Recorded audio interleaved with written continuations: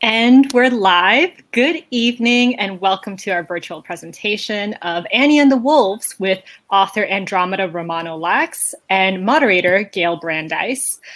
This event includes a Q&A, so to submit a question, please use the Ask a Question feature at the bottom of the screen. You can also vote for any questions you'd like our speakers to answer tonight. Also, please consider supporting Vroman's Bookstore by purchasing a copy of tonight's featured book.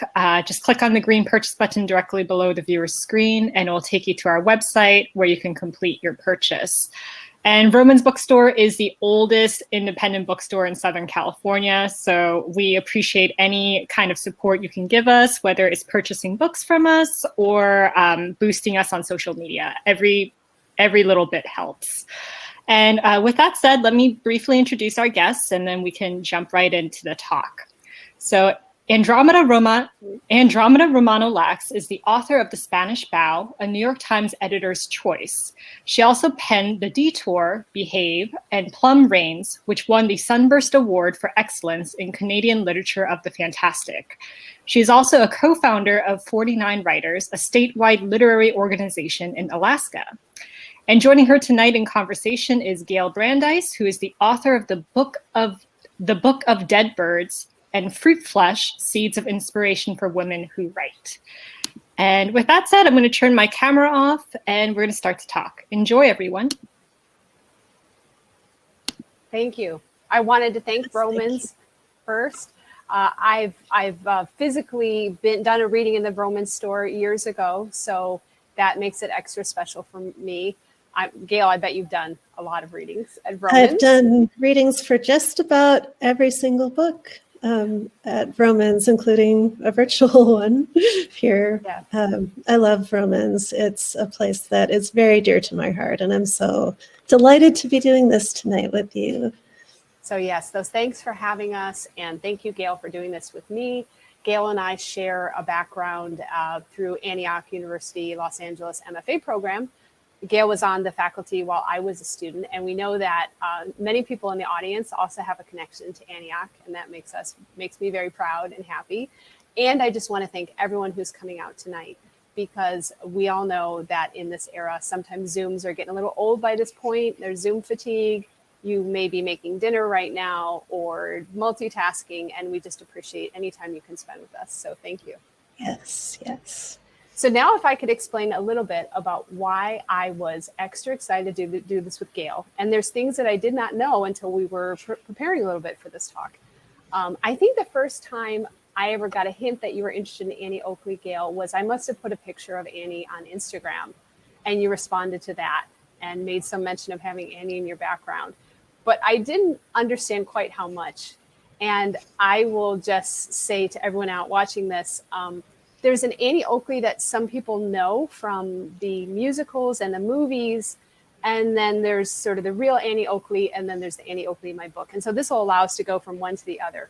But so Gayle is actually giving me a gift because she has a background in Annie Oakley that I don't have. So go ahead and tell us, Gayle. Oh, sure. Yeah, I have a background that I fell into very unexpectedly. 15 years ago, I brought my daughter, who I think was 12 at the time, to an audition for Annie Get Your Gun. She was doing a lot of community theater as a kid. And the assistant director came up to me and said, "Hey, Mom, we need more adults in this show. Why don't you audition?" And at first I thought, no way, I am not an actor. I'm not a singer. I'm a dancer. I have a lot of dance performance background, but not the other stuff. And so at first I was going to say no, but then I thought, if I do this, I can write about it. Yeah. Because when I writing makes me braver. It helps me push myself out of my comfort zone. And so I threw myself into this audition thinking, it could be an essay. And then much to my shock, got called for a callback. And then much to my shock, got the lead role. So I ended up playing Annie Oakley in this little community theater production of Annie Get Your Gun. And it changed my life in so many ways. I'm actually wearing a dress from the production from 15 years ago that I had tracked down and pulled out of a bag just before this. Brought my Annie Oakley lamp here. And Yeah, and that experience changed my life. And I feel like Annie Oakley herself did, because she had so much spunk, at least as I was introduced to her through the musical and through some research that I did about her. She, she was very brave in so many ways, and she made me more brave and helped me realize that I was capable of more than I thought I was, because I never thought I could star in a musical. Oh, and I'm married to my co-star now, which was another way the show changed my life. That's amazing. Yeah, so married to your co-star. That's incredible. A nice romantic Annie Oakley story. Yeah, so I was so excited when I heard that you had written a book about Annie Oakley. And then when I had a chance to read it, I was so blown away by it. You helped me see Annie Oakley in such a new way. You helped me see storytelling in such a new way. The way you merge genre is so beautiful and masterful, and I'm excited to talk to you about that. Thank you. That's very kind. Thank you. Oh my goodness. I'm just, I love the book so much. Well, and that's the piece I love. So you use the word spunk. I'm sort of curious, because I didn't come into the Annie Oakley story. I wasn't interested in Annie Oakley when I was younger. That's not why I wrote the book. And so for me, those older movies and musicals seem a little cartoony. There's some aspects I don't like about them. And yet I know that there is that piece of them, that it was about a woman who could shoot and was independent. And what interested me was that in real life, she was actually way more amazing in my mind than the 1935, the first 1935 movie, or the 1946 Ethel Merman. That was the Broadway musical. And then there was the 1950 movie. And so I found that the real Annie Oakley was actually in some ways even more interesting. But clearly there's something about her. Why has she been an American icon this whole time? I mean, clearly she has meant different things to different people in different eras. And even the way her story has been kind of twisted actually reflects on those eras, I think, as well. Yes, and you provide such a nuanced look at her life and such an innovative look at her life by delving into both the history of, the real story, and then taking it to this fresh place. And I wonder if you'd like to talk about just what drew you to Annie Oakley in the first place and what sparked this story for you. Sure, right, because for me, it wasn't the musicals and the movies. So there's a complicated origin story here because it has two different parts, but that's sometimes how writing works, that you need the synthesis of different things to happen, and sometimes you need serendipity and all those other elements. So the first thing was that I happened to stumble across a footnote that Annie Oakley, when she was a child, was sent away for 2 years to live with a farm family, and they abused her and physically abused her, and it's possible that they sexually abused her as well. And they were supposed to provide her with an education and pay her, but they didn't do any of those things. And they restricted communications with her mother back home. She did have a mother, and with the infirmary couple that were concerned about Annie, but they were this couple was running interference. And so Annie Oakley only ever referred to them as the wolves. And so I read that footnote, and just that little piece, just it was so different from what I thought about this icon who seemed kind of cartoony, the fact that she had this troubled background. And then so obviously it wasn't just the fact that she was held captive. I was wondering how that influenced the woman she became. So later in life, I mean, she was just this incredibly strong figure who was completely in charge of her brand in a way where she would be almost like a Taylor Swift or Dolly Parton of her day, in control of her career, happily married, but she was the major breadwinner, and she had a very supportive husband, which is a wonderful romantic story as well. But she was really in control. But there do seem to be signs, and as soon as I started digging in, I found this. There did seem to be signs that maybe that early influence really shaped the woman she became. She was also dedicated to training other women to be able to shoot firearms in order to defend themselves. And so part of me wonders if that was because of what she had experienced. She was not a feminist in the labeled conventional sense. She wasn't even pro-suffrage, but she believed that women could serve in the military. And she had actually written to the president and say, not only do I think women can carry arms and serve in the military, but I'm willing to be the one to train them, which would have been a weird and radical concept at that time. Yeah. So there's all of that Annie Oakley stuff that I was amazed by. But that alone would not have done it. Just coincidentally, around that same time, my father was dying. He was in Mexico where he had retired, and we got the notification from some relatives. And I had been out of touch with him since the age of 13 or 14, when I found out that he had sexually abused my sisters, my older sisters. And so the relatives who did not know this, just know that we had lost contact and they didn't understand why, sent us word sort of, well, here's your last chance, thinking that we were the unkind children who had broken off contact. Yeah. And so at that time, one of my sisters said, I'm thinking of paying him a visit, like going on a road trip to Mexico, and possibly even with a gun. And I believe that she really was considering it. And I also felt like it was probably my duty to go along with. And I think of that at the time, I think I was thinking myself more as a witness, a translator, because I spoke some Spanish, somebody to be there if this became just a crazy, mess involving Mexican jail cells and who knows what else. But I had really, as soon as there was that possibility, I had written the whole story in my head of what I thought would happen to my sister and what I thought would happen to me as the sister accompanying her. And now, as it turns out, she didn't make that choice, and then he died, and that chapter was mostly closed, except for the relatives who didn't believe us, who were not interested in knowing what had happened. So those are two very different things that all happen at the same time. Discovering this American icon who was shaped perhaps by trauma, but clearly was resilient, and then having a sibling who I believed had at least briefly considered revenge. And thinking about myself as bystander, witness, maybe accomplice. That's something I still think about now. Was I really considering doing something? And so only because all that came together, then I started writing Annie and the Wolves, which is the long story. It's a wonderful story. Thank you for sharing that. It's so powerful that it comes from such a deep personal place, as well as, this intriguing history. And could you please read a bit from the book? Oh, okay. Yeah. So we are both going to do some very short readings. And Gayle, believe me, Gayle has said, no, you can just read, but I would really like her to do a short reading. Mine will only take 3 minutes. Hers will only take a minute. But I would really love for the people who are here to understand the connection between the two books, why I really wanted Gayle here tonight.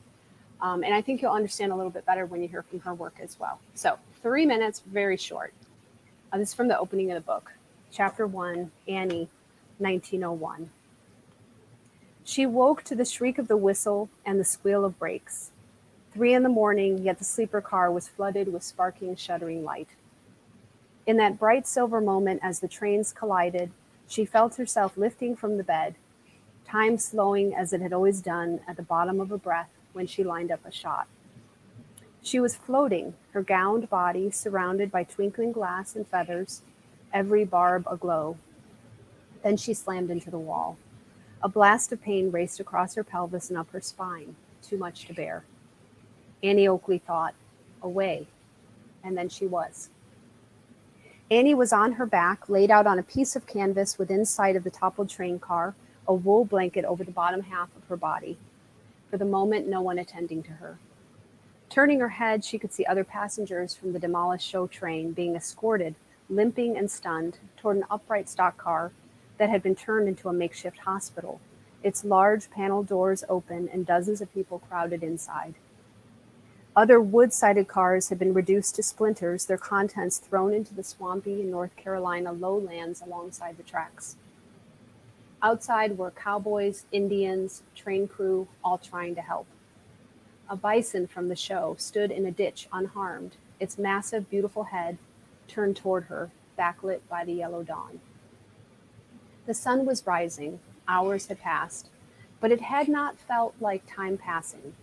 She had skipped from the moment of the crash until now, like a stone across a pond. She rolled to one side and cried out in pain, attracting the attention of a man in a gray cap who was pointing a rifle at the head of a downed horse. The man hesitated and looked Annie's way while she stared past him, wanting to help the creature, but it was useless. Moving even a few inches had brought her to the edge of a blackout. The horse was on its side, on the ground, ribs moving with uneven, quivering breaths.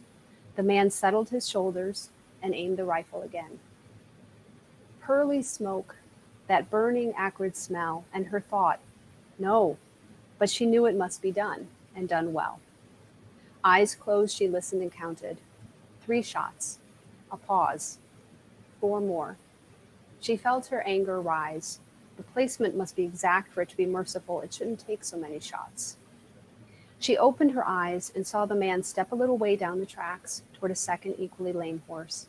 It was one of her favorites, a dark chestnut with a white blaze down its face.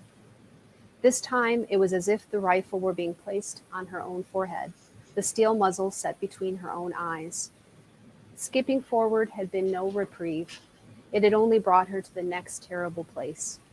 She closed her eyes, felt her heart slow. Again, she thought, away. And she was.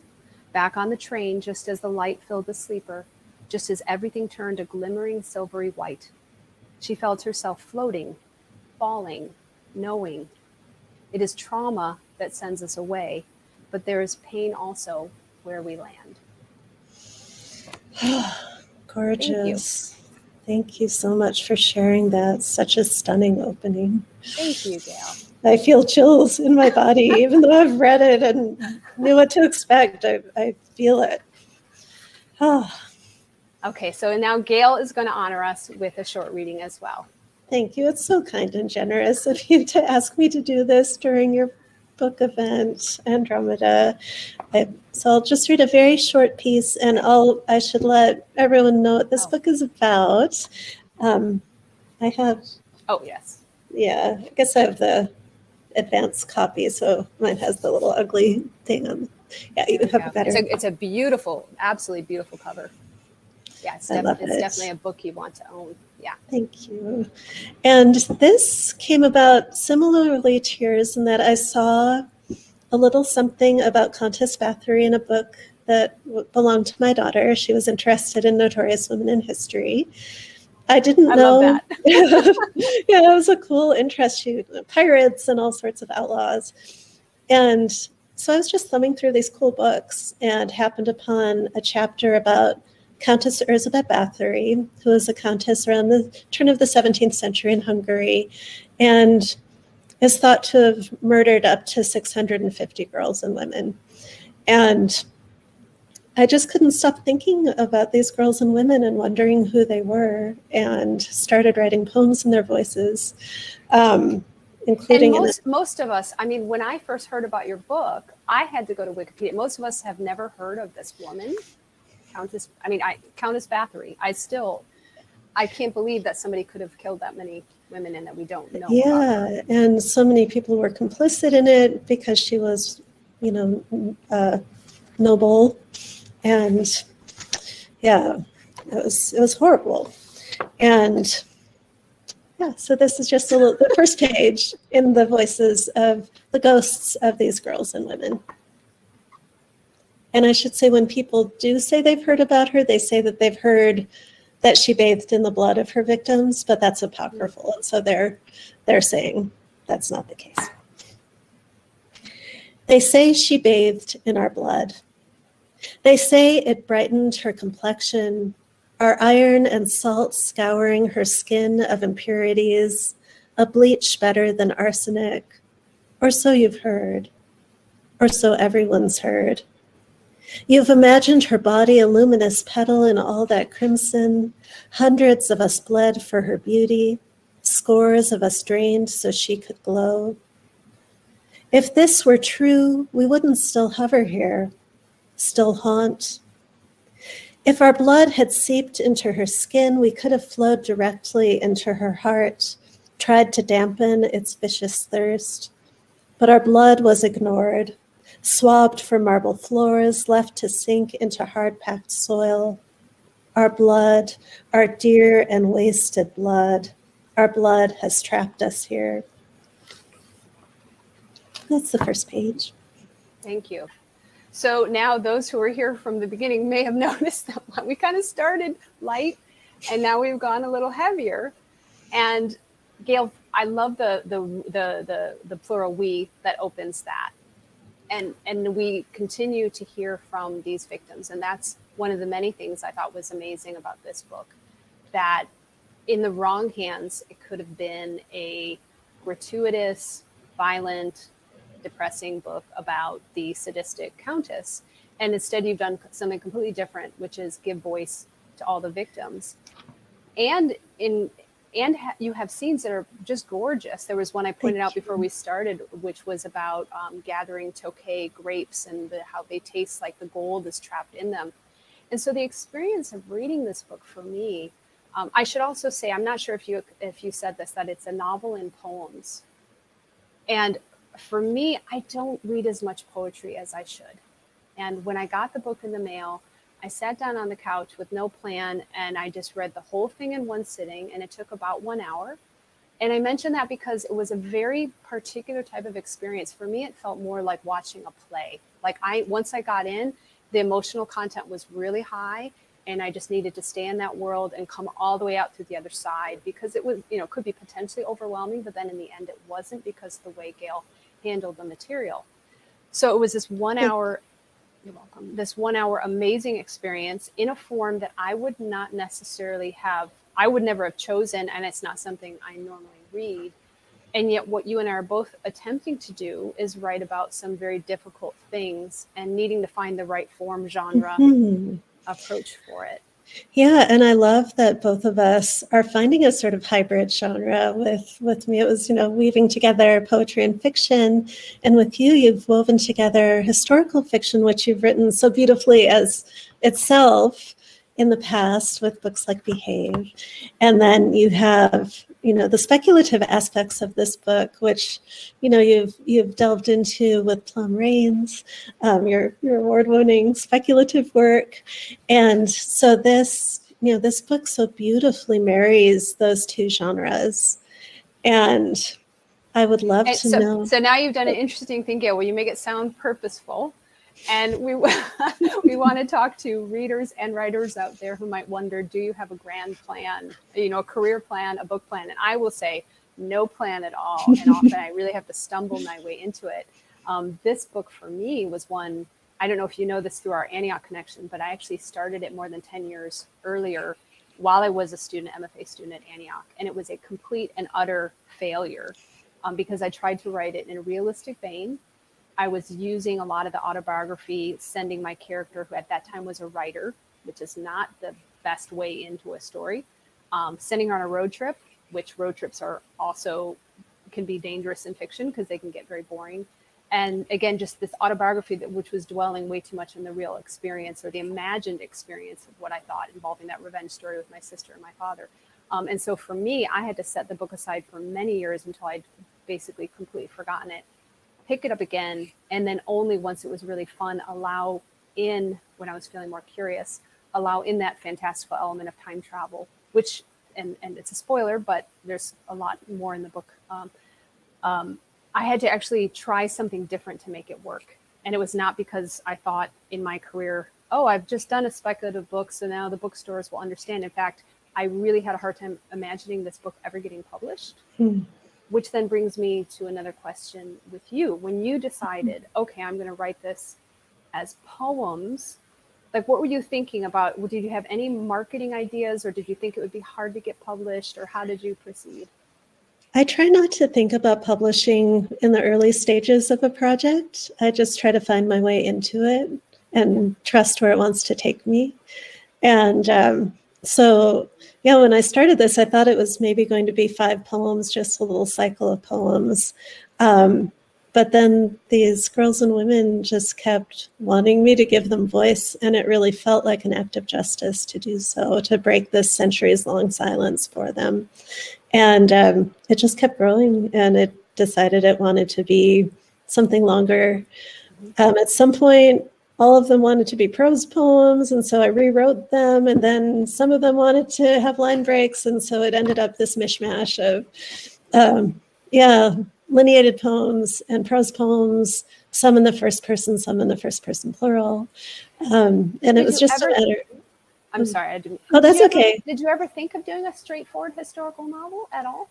No, my agent at the time read this and he loved it, but he felt like, he felt like it should be the spine of a bigger book where there would be more traditional storytelling about the Countess herself, and then these ghostly voices would be threaded through, and that didn't interest me. Okay, so that gets at my question. So I said good agent, but so he really had a different vision than what. Yeah, he had a different vision. And sadly, he's not my agent anymore. He quit to go back to being a librarian, but I have a wonderful new agent. They're both wonderful. Yeah, and he gave me his blessing to just send it to small presses on my own, since I told him it feels whole, it feels like what it wants to be. I wasn't interested in the Countess. I was interested in these girls and women. Wow, okay, I didn't know that, but that really speaks a lot to, although you've said you don't pay attention to market, it speaks to the pressures that can be out there to try to write something more conventionally. And one thing I have heard from my readers, my readers so far seem to fall into two camps. And one of the small camps is people that really wanted a straightforward historical fiction novel, which this is absolutely not. And I'm not sure I've made clear. So we have the Annie Oakley story, which is really coming to us from her when she's in her 40s. So it's not even the young Annie Oakley for a lot of the novels. She's a middle-aged Annie who's been in a train accident and has physical injuries. But then I have a modern contemporary historian named Ruth who is trying to solve the mystery of this journal and letters. And then I have several other points of view as well. But so both of us agree that we don't write to the market, and yet there are pressures out there. Like, we know what the audience will more easily understand, what can be pitched, how they'll put it in the bookstore, whether it'll be adapted into a movie. I mean, I think of your story, and I think in the wrong hands, this could become a movie, but maybe not the movie you'd want it to be. Yeah, I actually, someone reached out to me to ask about whether the option was available, but nothing ever came of that. But I am hoping that it will become a stage production. Nice. A friend of mine adapted a portion of it into a staged reading for 20 Voices, which was my last public event last year before everything shut down. And it was such a powerful experience. And she would like to adapt the whole thing, which is super exciting. And I love that idea. And I could see your book as a movie so easily. I could too, if anyone's out there. Yeah. Oh my gosh. Or, a series, a TV series. Yes. Yeah, that would be fine. I'm curious to know how the character of Ruth came about. If you started with a writer, how did you end up with this wonderful historian, this complicated historian? I'm not sure. Which is not the answer you're supposed to give in interviews. It was partly that putting aside the book, completely forgetting about it.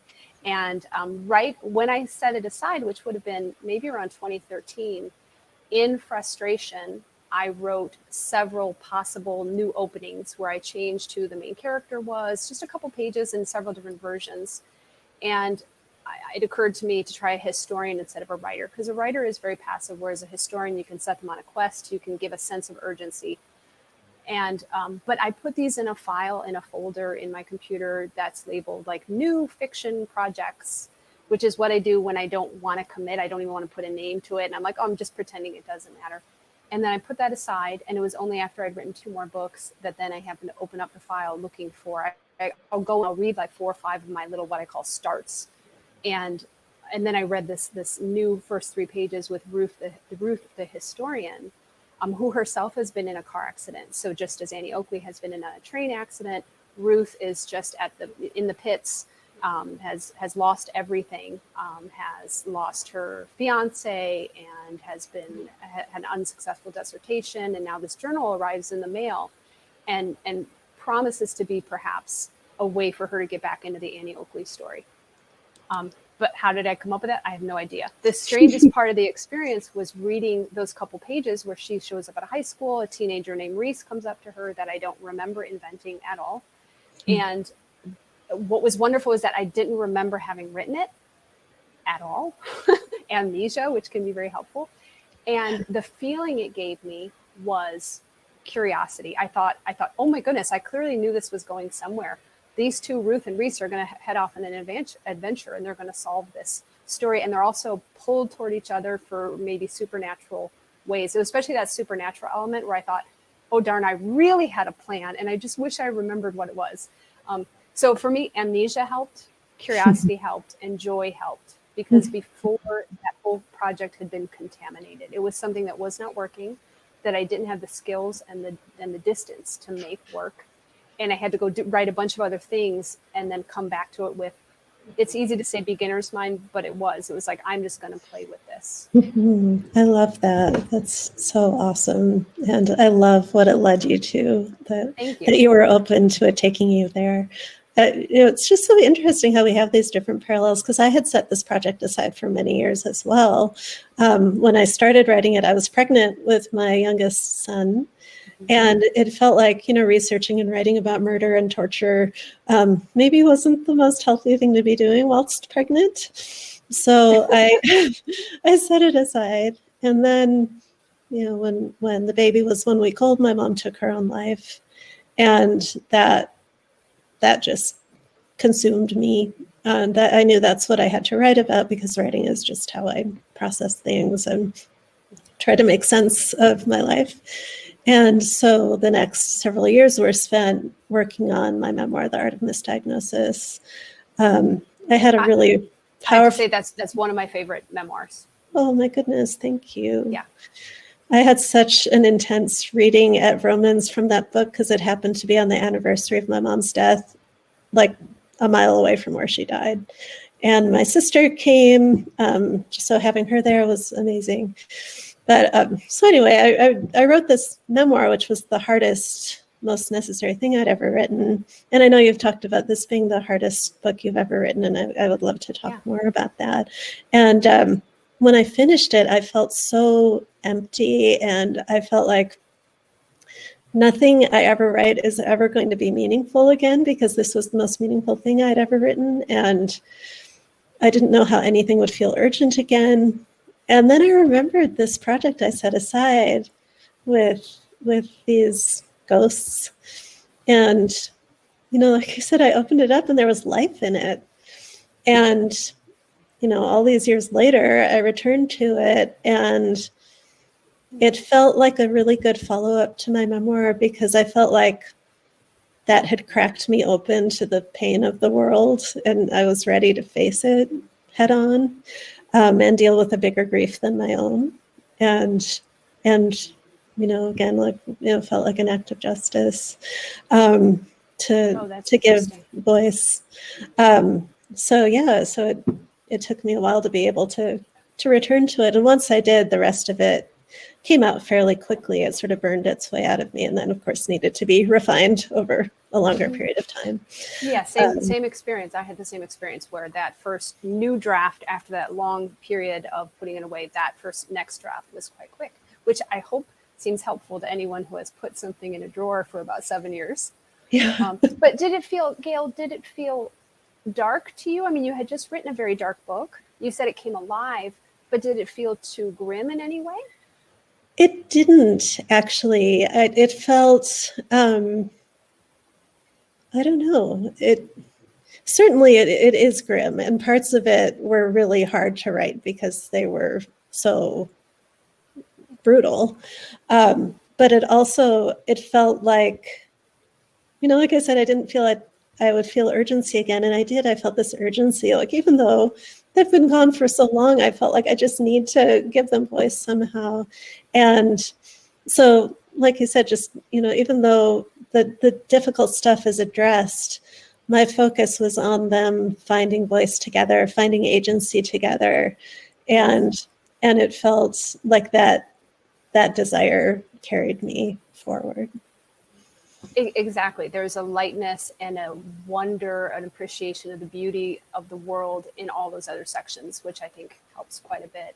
And you just talking about that actually made me think about my 2 different drafts, and how this one, it has the 2 timelines, the historic and the modern, but there's also many more points of view, POVs, I'm trying to say points of view for people that are not, just taking workshops all the time, but points of view. There's many more points of view in this version, the final published version. The way you were saying that you needed to make room for all these voices, I think once I had distance from my own autobiography, then I wanted it to be about many more people. So in my first draft, I never thought of having two teenage boys. I have two teenagers, two boys in the story. It's not only women in the story. And I don't think that would have come to me earlier. I think it became a bigger story about a community and about more different kinds of people. Yeah, it's so gorgeous. And I'm curious to know, with the autobiographical impulse, even though you moved toward characters very different from your own story, if writing this book helped you change your relationship to your own story in any way?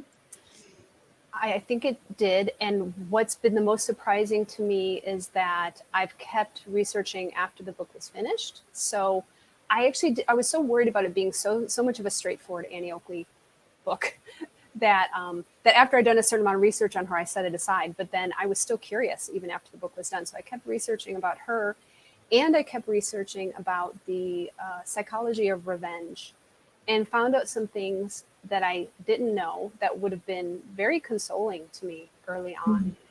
And so when my sister expressed just this idea of revenge, and then it planted this whole story in my head, I still wasn't sure about, is that healthy to have these a revenge fantasy happening in your mind? And then later on, I heard a news story on NPR that claimed that it's nearly universal, and almost everyone has these revenge fantasies. And at the time, I so remember listening to that story because I thought, not me. I don't have any revenge fantasies, especially not the incredibly detailed ones they're talking about. So at that point, I still didn't recognize myself having sort of ideas of revenge, even though clearly I was inventing entire complex stories about revenge. And I still might have thought, oh, this is kind of dangerous territory. This could lead to something unhealthy. Well, so what I have found out since finishing the book, I've actually read more in the psychological literature. Number one, again, confirming that it's nearly universal, and then rarely acted upon, especially in Western cultures. And then the part that I would have never guessed, which is the idea that people seem to need to sort of work through the whole story, the fantasy, or some sort of role play. There's even been research where in real life, where people who are considering, being violent, in cultures, in urban cultures where there's a lot of back and forth going on, that if there's a role playing where the person actually thinks about the judge, they themselves get to become the judge, the jury, the prosecutor, the defender. They see the story from all sides, then they can actually let it go. And so maybe that's what we do when we really intensely think about it. Maybe that's what we do when we read novels about a revenge scenario, because especially ones that have lots of different people, where it's not a sadistic story, where it's really seeing it from all sides and fostering empathy. And then once we've seen it from all sides, then we can actually feel like justice has been done in some way, or at least that characters have been heard, we've been believed, and now there's some resolution.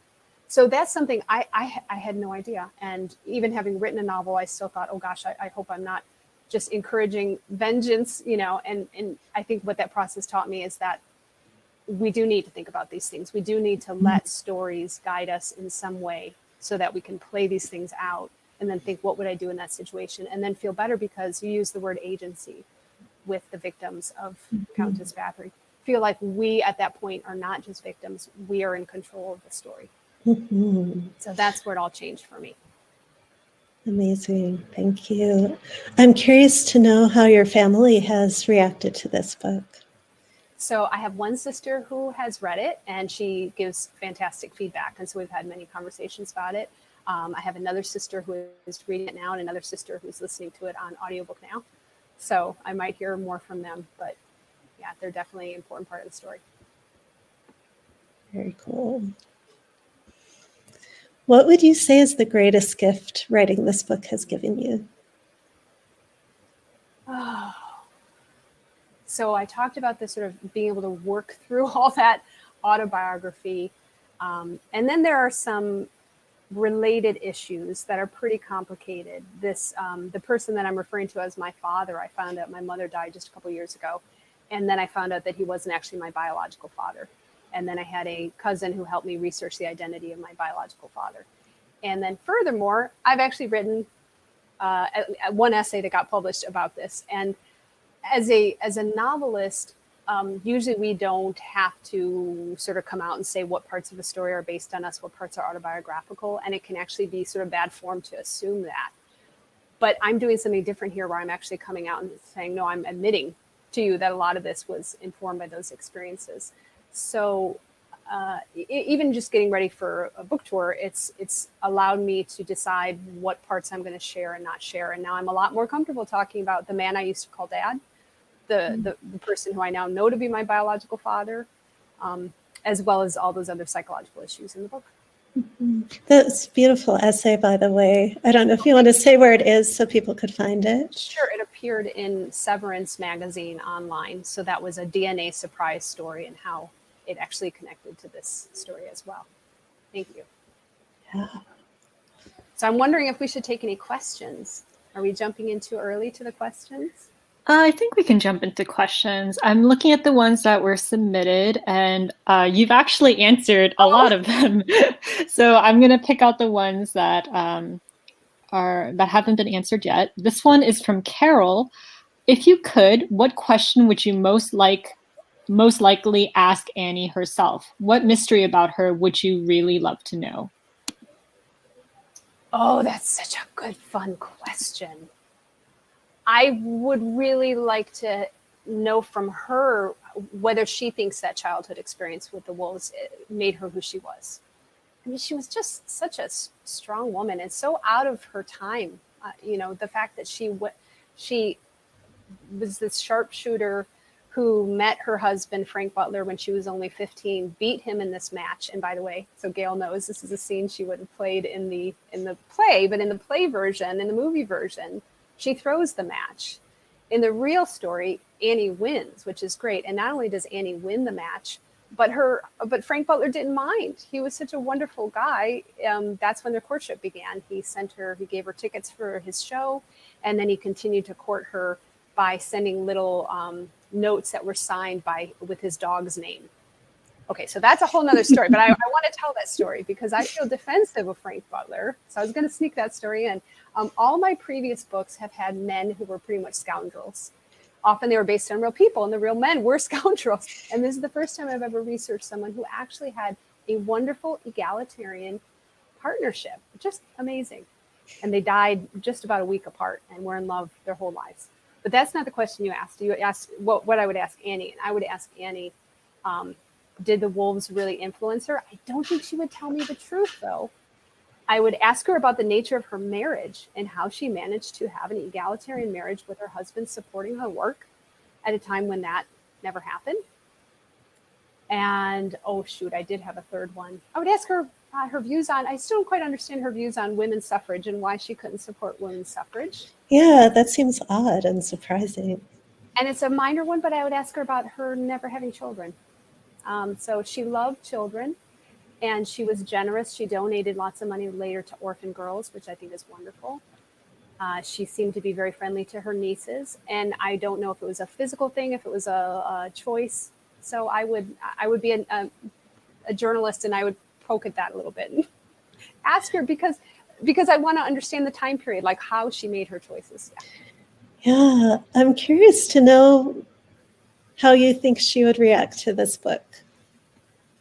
If she somehow could come to our time and read it. I don't think she could make any sense of it at all. No, I don't think so. With the speculative part and the time travel and the psychoanalysis, and no, I don't think it would have been a story for her time. I think she would have been happier with a straightforward historical fiction story.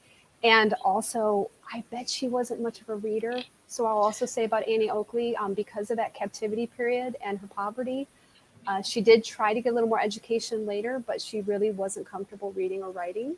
She did write letters, but she wasn't very comfortable with it. So I don't think she would read this book. Yeah, in the play, she learns to read. She starts out not being able to, and she teaches herself to read. And I loved being able to have that literacy journey with her. That's great. That's great. That was a really fun question. That was fun. I had no shortage. Yeah. Okay, so I'm going to pick out one more question, and then I'm going to ask you both to give out some book recommendations to our audience members. So this final question is for Andromeda. What was the trickiest part of intertwining Ruth and Annie stories in your novel? Oh, let's see. Oh, good question, and trying to come up with a simple answer. Just whenever you have those different storylines, you try to flip back and forth, but you try to have them resonate, and you try to not to have too much redundancy. When you sort of pass the baton between the different sections of the book, you try to make it resonant, but not too obvious at the same time. So that can be tricky. I will say, as a reader, I love books that do that. I love these multiple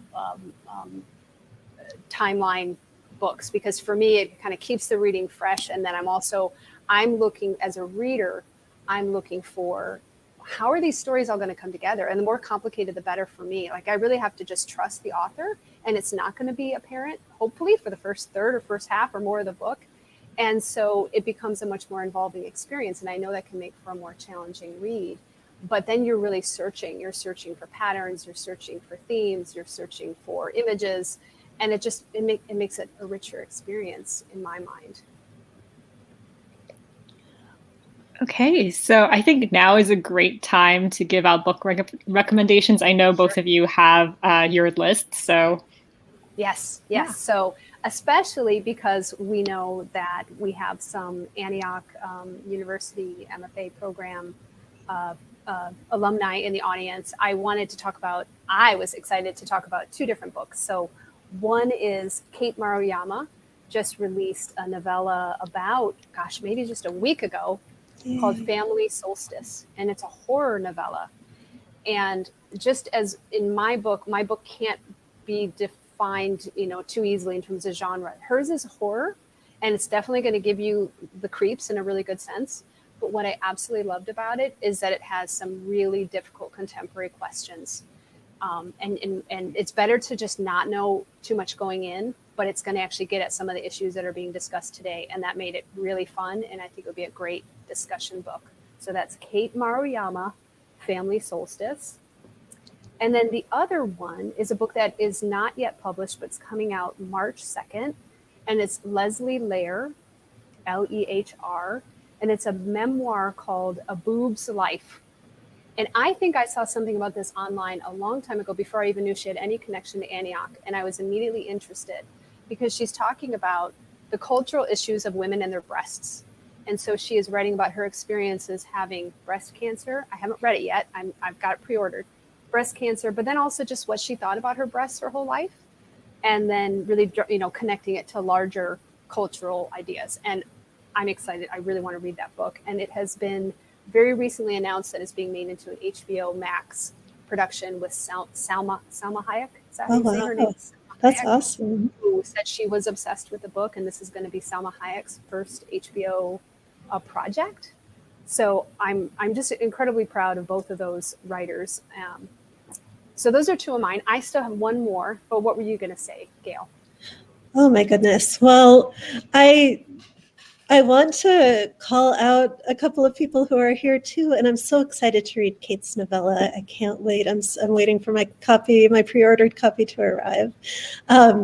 But I have a couple of former students here who both have gorgeous novels out. I hope they're still here. Romulan Tilcomb has To the Stars Through Difficulties, which is a beautiful novel that is about libraries and books and community, and is just so delightful.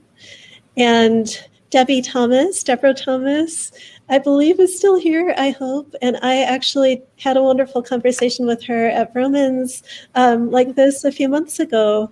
And her novel is called Luz, L-U-Z. And it's a beautiful novel about immigration, family, love. It's just so heartwarming and just gorgeous. So those two, I'm delighted that they're both here, and I wanted to give them a call out. And another one that I just really, really loved recently was Luster by Raven Leilani, which I was having a really hard time reading for a while last year. Just I had presumed COVID. I had a lot of brain fog. I could read student work, but that was about it. And somehow this book it burned right through that fog. And it's an incredible. And tell us more. What is it about? It's a novel about a young woman who gets involved with a married man, and things get complicated when she loses her job and can't stay in her place and ends up being invited by the man's wife to live in their home. And it's very alive. I've heard so much about it, and I've got it on my list, and I haven't read it yet, so that'll bump it up my list. So the other books you mentioned about brain fog, and the one other book I wanted to mention, if we have time, it looks like we do. But anyone who else has questions, you can always throw another question in there as well. But the first book that I was able to read in the COVID era, it was April, and it was Angie Kim's Miracle Creek. And I have talked about this book a couple times because I feel so grateful to it, because I was, only listening to the news, and it was just, we all know, right? My cognition was completely different. And so I think for my entire life, I will always remember that moment of being out in my yard. It was a sunny day. The dogs were playing. It was getting warmer, and reading this book and realizing, oh my goodness, I could actually read for 20 minutes and sustain focus. And so Miracle Creek, it's a mystery, it's a courtroom drama, but then it also has issues of immigration. There's a Korean family, so that assimilation into American society. And then there's some health issues and parenting issues as well, because it's about people that are getting treatments in this hyperbaric chamber. So there's health, there's immigration, all these things. And the mystery side of it, I think, is what made it possible for me to get pulled in. And then it was layered with all these other things. And I don't know about you, Gayle, but I was at that point that I think we reach somewhat regularly, where we ask ourselves as writers, what is the point of this? What is the point of story? What's the point of a novel? Especially when journalism and the news, when that's all taking over, like, why are we doing this? And I just felt so incredibly grateful to her. And I kept thinking that when we talk about things as being escapist, how that's really way too simplistic, because it was a form of escape. It was getting me out of my own head that I was so sick of. But it was also teaching me all these other things about immigration, about the Korean American experience. So it was not shallow in any way. And it made me feel ready to not only read more books, but to get back into writing again. Oh, that's wonderful.